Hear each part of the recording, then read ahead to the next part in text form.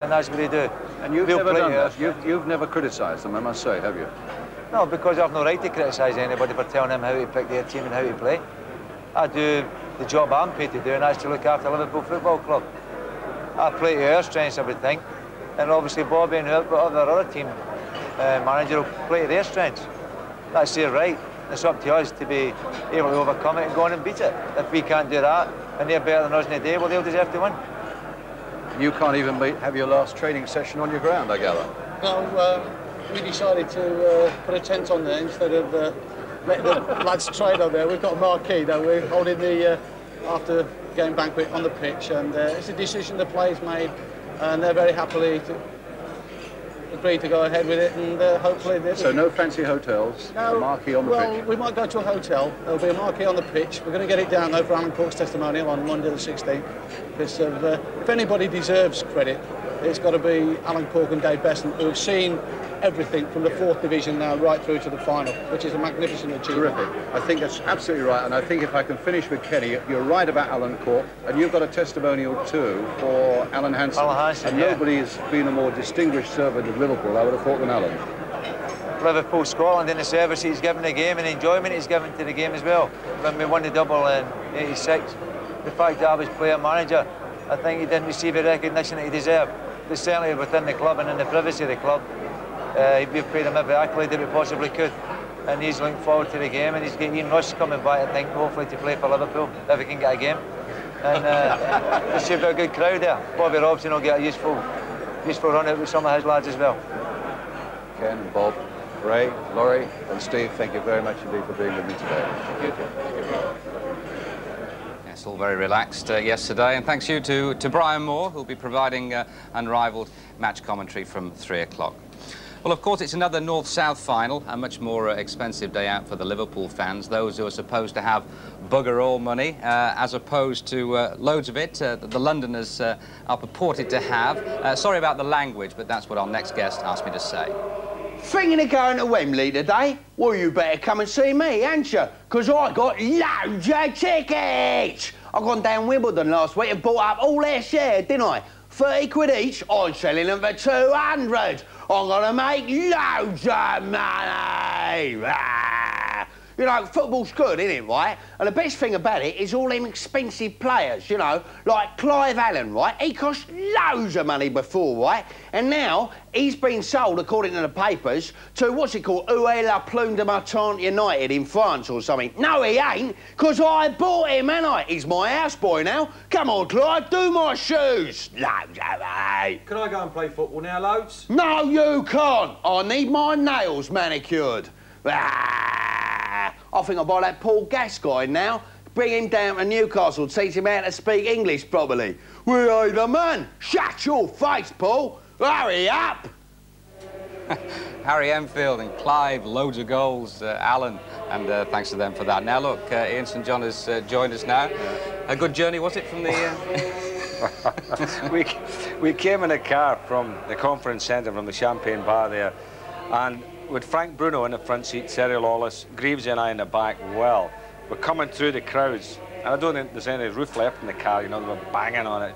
But Big Frank is so popular, you know, it was all fun, and, but they're banging on the car, and it was quite terrifying, actually, but I'm delighted to be here, although it's a bit warmer here than it is over in the It is warm, that's Champagne, why we've changed the shirt sleeve order, by the way. Now, everyone's had their say about the game You've had yours, yes. The press this morning. They're saying that it's the game that where football needs to triumph and that Liverpool should win. Well, I must say I go along with that thinking because I'm a traditionalist. I like the game to be played on the ground and played in nice patterns. And I think it is poetry in motion when a game's played right. And the Brazilians have always done that. And Liverpool, this present team, are certainly doing that. Who are arriving, by the way, at the moment, Saint. There they are. That's the view from the Liverpool coach, Ian. Yeah, well, this team have been fantastic. And they're arriving here at Wembley today, really, at the end of a season where it's been unrivalled, I think, in entertainment value. And everybody on Merseyside and everybody around the country that have witnessed Liverpool this year have certainly had their money's worth, and they've all been thrilled by them because they have added a little extra dimension this year, I thought. Well, I think what we can do now, Ian, is actually go on board the coach with our reporter, Martin Tyler. Well, I think the most talked about forehead in football. Gary Gillespie, how many stitches are there under that plaster? There's 6 concealed under the plaster now. And are you fit to play if selected? Yes, I will be, yes. How much of a test have you done heading the ball? Well, I've trained the last 2 days and I've done a bit of heading with Roy Evans and Ronnie Moran, so hopefully it'll stand the test. Will you play with a headband? I think that will be the case, yes. And against John Fashanu, of all people, I suppose it couldn't be worse, really, somebody who's a physical type of striker. Well, as long as I head the ball and not his head, I should be okay. How did it happen? It was just a clash with Nigel. The ball kind of bounced in between the two of us, and the two of us went for the same ball. I ended up heading the ball and Nigel ended up heading me. And of course this is very much deja vu for you, because 2 years ago we were talking, you had a stomach upset on that day. Yeah, I think that's when you got called a Russian spy, Martin, if I can remember right. Obviously it was a big disappointment missing the cup final 2 years ago. Hopefully it won't be the same case this year. So you're confident that you will be playing? Fingers crossed, yes. Cheers, Gary. Well, let's go up and find the other partner in crime, really, Nigel Spackman.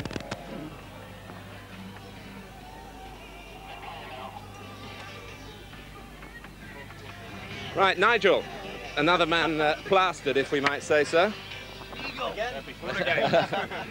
How are you? Gary says that he's got a good chance, if selected, of course. How many stitches have you got under there? 6. And are you available for selection, shall we say? Available for selection. But it's obviously down to the manager and the doctor. What sort of practice have you done heading the ball this week? None, really. Just yesterday. Just headed a couple of balls yesterday in the hotel. Alan Hansen, are you a little bit concerned that a couple of players around you who've got to deal with some aerial bombardment might have a problem heading the ball today? Nervous to talk, man, to be honest with you. You've been through it before so often, surely not? Well, it's great to be back here, but tell you at 4:45 how I feel. How does it feel to be such strong favourites? Well, the pressure's all on us, isn't it? We've got to go and win. 4-1 on. If I was a betting man, I wouldn't have a go at that price, but certainly if we play to our potential, then we've got a chance. It does look very warm out there. Is that something that's causing a bit of concern amongst the players? Well, we'll try to find a Wimbledon supporter along the way, but can't seem to see any. That's causing us concern for the kick-off. But you played at Wembley often before. Is it something that makes it difficult to get your breath on a day like this, a May day where the sun's shining so brightly? Yeah, obviously it's going to be very warm. It's going to take out on the players, big pitch, stamina sapping pitch. I think there'll be a lot of mistakes made in the second half. Hopefully it won't be us making them. We better mention the testimonial. Oh yeah, well of course, yeah. The lads were saying I should have had a big banner there saying my testimonials Monday night, but good plug, boys, yeah, all right. You've got a banner here for almost everything else. Yeah. I don't know how you've missed out there. OK, well, from the bus for the moment, let's go back inside Wembley. Thanks very much indeed, Martin. Looks like Gillespie there and Spackman have just had a battle with Wimbledon, not looking forward to one. Now, Wimbledon have already arrived. Their coach pulled into the tunnel about 5 minutes ago.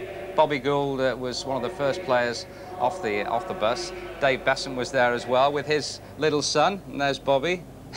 Oh, he's crying. Saint, he's a bit too much for the young lad there, isn't it? I thought it was nice this morning when we were showing some training shots of Wimbledon, and the little fella was there in among the players when they were warming up, and he's doing his exercises along with him. I think it's great when football clubs allow the kids into the grounds, you know, to the dressing room areas, and we were like that. Bill Shankly always allowed our kids in, yeah. And you know, on Sunday mornings you take the kids down when lads are in for a bath or a bit of treatment, and I think that's a nice thing about football clubs. You know, if they can make it a family atmosphere, then that's when you gel this togetherness. And I think Wimbledon have got that. That's very much a Wimbledon trait. You know, this family atmosphere, and we're all pull for each other. That's right, and nice for the young lad as well. I remember the Milk Cup final a few years ago when Mike Shannon brought his lad, said he wanted to experience the full day. Anyway, more from Wembley shortly. We're going to take a short break. To make the presentation, Bobby Robson, and here's Jim Rosenthal. Elton, thank you very much indeed. Bobby Robson has made his way down to the cauldron of pitchside to make the presentation to Nigel Clough. Bobby, first of all, before you hand that over, that very heavy trophy, I'd just like a little assessment from you as England manager of Nigel's skills. Well, he's a marvellous little player. I mean, he's a great receiver of the ball, knows how to control it, knows how to turn with it. He sees everything in front of him, sees all the good runs that other players make. He's got this marvellous manner of bringing other people into the play. He's a nice little goal scorer, very courageous in the box, can take half a chance. 23 goals, I think, this season. Played in the first division. That's very meritorious, I think. I think just one more question for you, Bobby. People are going to be wondering, when are you going to give him the first cap? I had a feeling you were going to ask me that. Well, he's just got to keep going. He's very young, but he's done very well. Sometime in the near future, we've got the European Championships. After that, it's the World Cup. Right. And there's a good chance that in the next 2 years, prior to the World Cup, we ought to have a look at Nigel in the senior team. OK, he's the first young Eagle. I'd just like you to hand the trophy over, Bobby. Thank you very much indeed. My pleasure, Nigel. Many congratulations, and thoroughly deserved, I must say. Good. Now, Nigel, a little bit of history here, because your first television interview, I believe. Is, yeah. Now, I mean, why is that? Why have you kept away from nice, friendly people like us? Well, I think it's better. I think there's enough in the family with one person going on television, and I try to keep my head down and just get on with what I'm paid to do, play football. Mm-hmm. How much of a problem is it working for your old dad? Oh, it's not so much of a problem now. Everybody's used to it, and hopefully I've established myself, so it's not a problem now. I mean, you don't leave the house saying, goodness me, thank goodness I've got rid of him, and then say, oh, I'm going to see him again at work, do you? No, it's not like that. No. As I say, now it's mainly other people getting used to it that was the problem, yes. Not particularly us. I think your dad's a bit surprised by the amount of goals you've scored this season. Has it surprised you as well? It has. I've ended up with 20 league goals, and I thought I'd struggle to get them if I played all the games, and I've missed a few as well. Yeah. So it's been a nice surprise. Good, smashing. And what about down here on the pitch at Wembley? I mean, it's roasting hot, but I think you must be a bit sad you're not playing. Yes, that's, I think, the major regret of the season. I think we could have been here. We thought we had a chance in the semi-final, but I think Liverpool just about deserved it. Yes, right. Was there any one thing that your dad ever said to you that has kept you going through possibly some of the difficult, the harder times in football? Any one message he drummed into your ear? No, there's too many messages, too many. Ear bashing, eh? Yes, not to mention here either. Great. Smashing. Just one final thing we must do is to call in Owen Rout, the Executive Director of Barclays. You've got another little gift for him, haven't you? I have indeed, a Barclays share portfolio, and I hope it'll grow as his career will. There we go, Owen. Thank you very much indeed. That's a £5,000 portfolio. I'm delighted to say it's a sponsorship that will be continuing next season. Nigel, well done. Thanks, Jim, and well done to Nigel Clough. Surprising, really, his first television interview, his maiden TV interview. Didn't he handle it well? His old man, of course, he's well used to this sort of thing, and I think he can hear me at the moment in the celebrity bar. Brian, good afternoon to you. Good. Good afternoon to you, young man. I think you must be very proud of your young man, mustn't you, today? Thank you very much, I am. I'm delighted for him. He's had a good season. Are you more proud as a father, Brian, or as his manager? It's a bit of both, obviously. You can't distinguish between the two. I just like being surrounded with good players, and by good players. If you could play, you could work for me. Thanks very much. Now, I know you wanted to be here with your Nottingham Forest team to play in the FA Cup final. It's been a long-time ambition for you, but there must be some consolation that Nigel's got this very prestigious award. Well, the club's very happy for him. He's obviously full of himself, because I don't think he really thought he was going to win it. So it's an honour for the club, an honour for him, and I'm delighted as his dad. And just a final word, you must have been encouraged too to hear Bobby Robson say that within the foreseeable future he'll be getting an international cap like his dad? Well, I'm not sure if Bobby said that, but if he does and it comes along, then everybody will be pleased. He's worked extremely hard in the last 4 years to get where he is, and he's done it with a reasonable amount of style. But it's the first interview he's done on television, and it'll be the last one that I'm following him. Well, it's been unique. Brian, thank you very much for thank you very much for that, Brian. It's a pleasure. Enjoy the match this afternoon. I will do. A good day for the Clough clan. You be careful. I will be. Brian Clough, and before that, young Nigel, the Barclays Young Eagle of the Year. And now we're going to take another break. Here at Wembley, up here in the studio, it must be something between 90 and 100 degrees. I wonder what it is down on the pitch. Let's rejoin Jim. Elton, you're all right up there with all that air conditioning. I've been down here behind the goal a few times, and I've never known it hotter. You could fry an egg down here. We've managed to get a hold of the old thermometer, and it's gone off the meter. It's up over 80 degrees down here, 80 to 85 degrees, and I would have to say it's not getting any cooler. Going to be hot work down here. Back to you in the studio.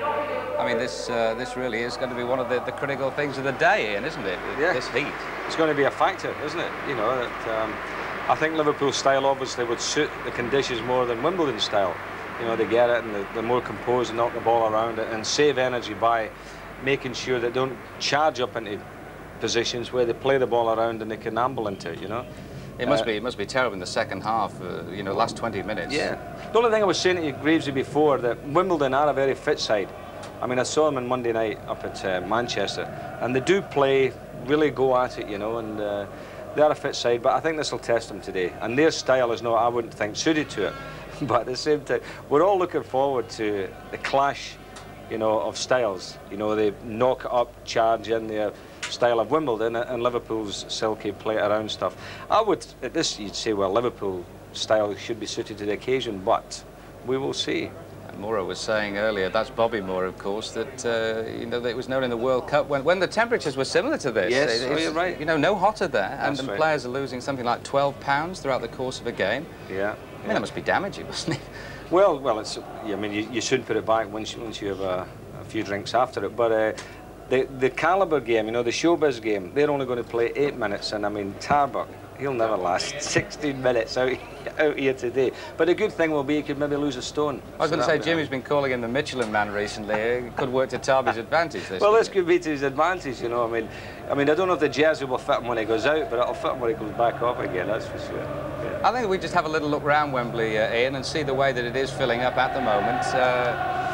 There's been a lot of talk, of course, about the ticket allocation, how many tickets will actually end up with Wimbledon supporters, but certainly the predominant colour here this afternoon is red and white, isn't it? Well, I think it's ridiculous that, you know, Liverpool with their average gate of almost 40,000 and Wimbledon's with their average gate of about 8 should get the same allocation of tickets. I mean, it doesn't make sense.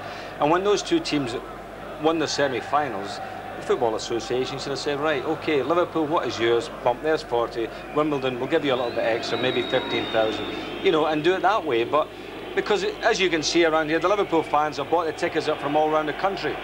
I would think that, but it's going to cost them a lot of money, which I think is wrong. You know, they've been paying through the nose to get here. Now, the Wimbledon team are just walking out now. They've arrived. They've been allowed to experience this marvellous Wembley atmosphere for the first time. Little Terry Gibson there, Ian.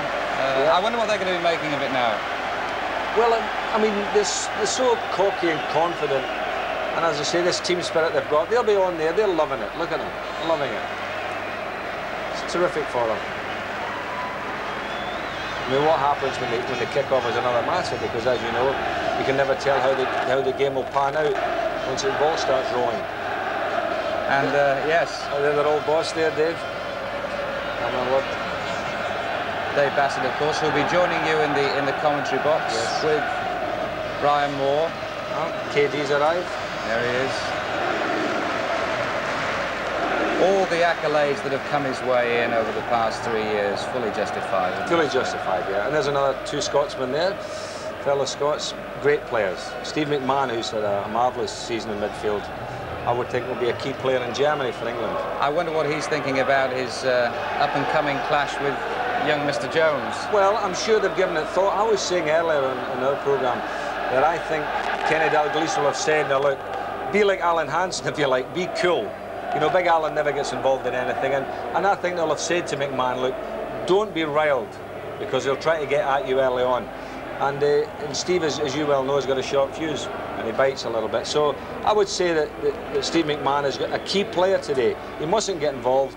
If he plays his game, then he will have a big part to play, you know, in the Liverpool side. Wembley is looking fine today, isn't it? It's in glorious condition. I mean, we've had lovely weather in the past month, and the grass is looking as well as I've ever seen it. It's getting back to the old days, you know, when it used to be like a bowling green. Of course, that's Mike Hooper, Liverpool's reserve team goalkeeper, who played 4 times this season and didn't concede a goal. Never lost a goal, not a bad record, eh? Well, there we are, of course. I mean, there's a lot of players there who would love to be playing. Liverpool have got a big squad, and there'll be some left out today who, you know, will be a bit upset and sad at not playing. Well, we'll be talking to the players down there on the pitch very shortly, but for now, a little break. Known it so hot down here? It's been hot here a few times, I think. Most of the times we've played here, it's been like this. I think we played Arsenal once in the Charity Shield, it was as hot as this. It's certainly be played in, isn't it? I mean, it's a beautiful surface, a little bit hot. Just wait and see what happens. Might be very hot for Wimbledon, judging by the number of people in the stadium wearing red. Well, there's plenty of favours on our side, but as long as the favours are on the pitch on your side, that'll be the most important thing. Now, all year, when I've been covering Liverpool matches, at around 2 o'clock, I've been sent in to ask you if you can tell me the team. It's 2 o'clock now. Can you tell me the team for the cup final? As per programme. This means Nigel Spackman and Gary Gillespie both play.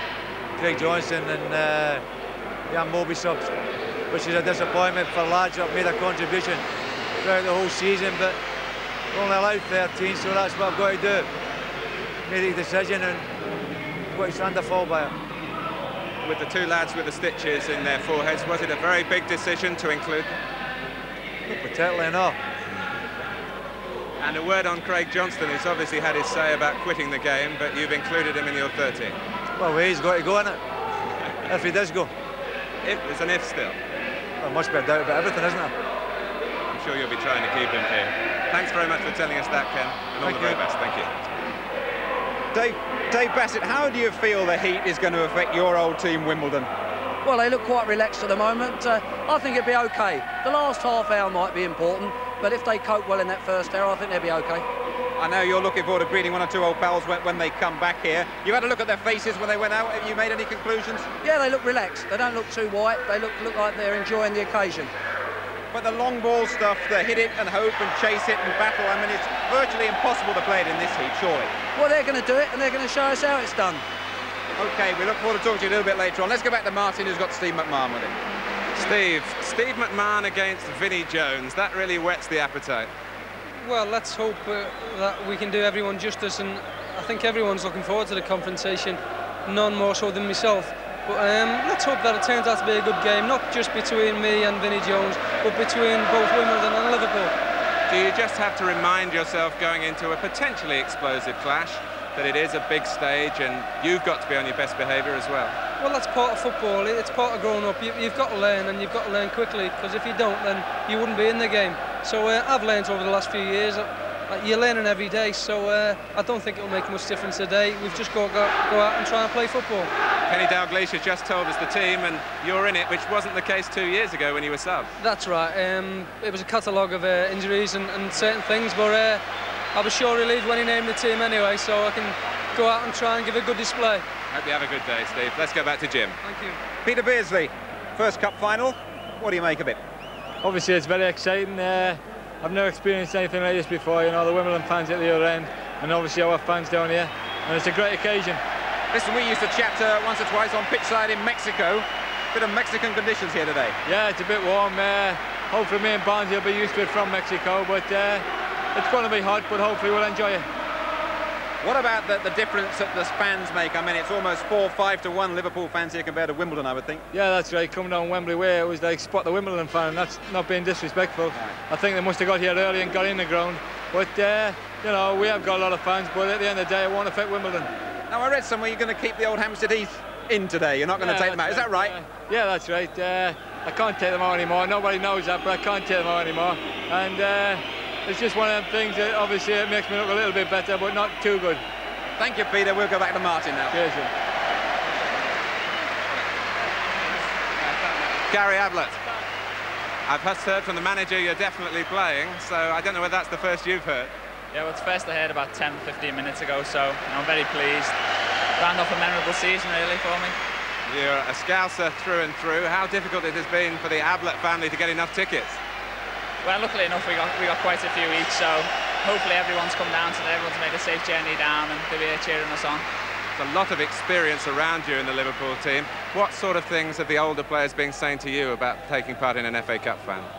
They haven't said anything really. It's probably all get said in the dressing room the next half hour, 45 minutes or so, but I'm sure it'll come through okay. You know, they've got the experience, they've been here before, so I'm sure they'll bring me along quite nicely. Thanks, Gary. Let's go to Jim, who's talking to Alan Cork.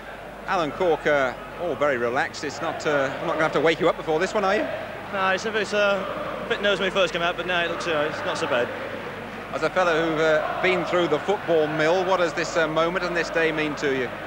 Oh, it's absolutely marvellous. I've just seen my parents on the side over there, and they've all got dressed up in the Wimbledon gear, so it's great, though. Do you think that any of the Wimbledon players are going to look around and say, goodness me, I don't think I'm going to perform here? No, it's just going to be a great day for the lads. I hope everyone does well and we get a decent result. I've got to ask you, I mean, you're well dressed for the heat, with the old shades on there. What about playing in this? Well, I was going to wear them when I was playing, but if possible I couldn't do it. But yeah, it's going to be the hottest day of the year, I think, and it's going to be fun. Right. I must just call in Dave Beasant here. Dave, I mean, Hello, mate. Hello, son. Nice to see the boy here, sort of looking very relaxed. Yeah, well, he is. He's laid back. He'll enjoy it. Yeah, I'm sure he will. Okay, Dave. Score a goal at corner. Yeah, might do. Well, he did last time, so he can do it again, can't he? I hope so. Let's go back to Elton. Yeah, so I'm looking for a corner and a free kick, and I'll nick a goal today. Alan Cork, the most experienced of the Wimbledon players. All the others, by the way, are at the other side of the ground, waving and talking to supporters. It's not because we didn't want to interview them all. We'll get to them. We'll get to them. Right, now we've been looking forward to this for a while, I can tell you. Our very special Cup Final Day feature. Jimmy Greaves meets Mike Tyson. Intrepid, fearless, that's Greavsie. On the